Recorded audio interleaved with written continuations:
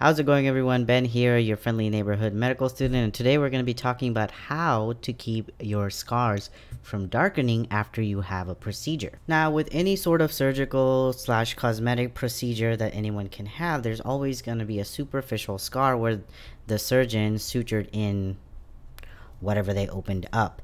And that takes a very long time to heal. It can take for a scar to fully mature and kind of mellow out a number of years, actually. So it's very important when that scar is forming and taking its time developing and nurturing itself as a scar that you make sure it doesn't come into contact with anything harsh that could change the trajectory of where it is trying to go. One of the things you really have to be careful of when your scar is healing is scar darkening, which is pretty common and a lot of people are prone to it.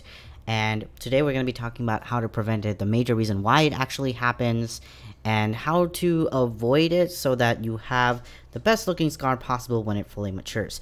I'm a trans man, so I had a double mastectomy last June of 2020, and I have two really big scars across my chest. So I want them to mature and to heal the best way that they can, because when I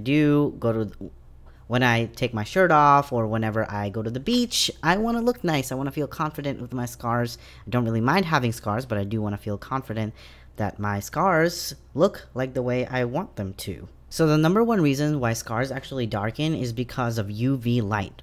And the primary cause of UV light in the world is sunlight. So whenever you have a procedure where there is a scar, you want to try and avoid the sun as much as possible. And many of you who are watching this video probably are thinking, well, I already knew that. I knew that sunlight, damages your scars and make them look darker than they should be.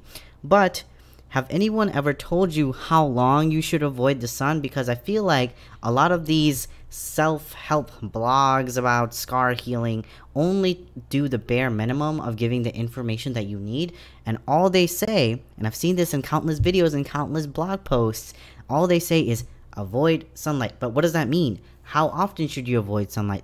Are there certain times where you can risk yourself going to the sun? Does it include incandescent light? Can you expose your scar to this lights in your home? So first off, if you have a scar that's in a part of your body that almost never gets exposed to sunlight, you're very lucky, so you probably don't even have to watch the rest of this video. But for people that do, and even for people who have scars in areas like the chest, eventually you do have some exposure to light.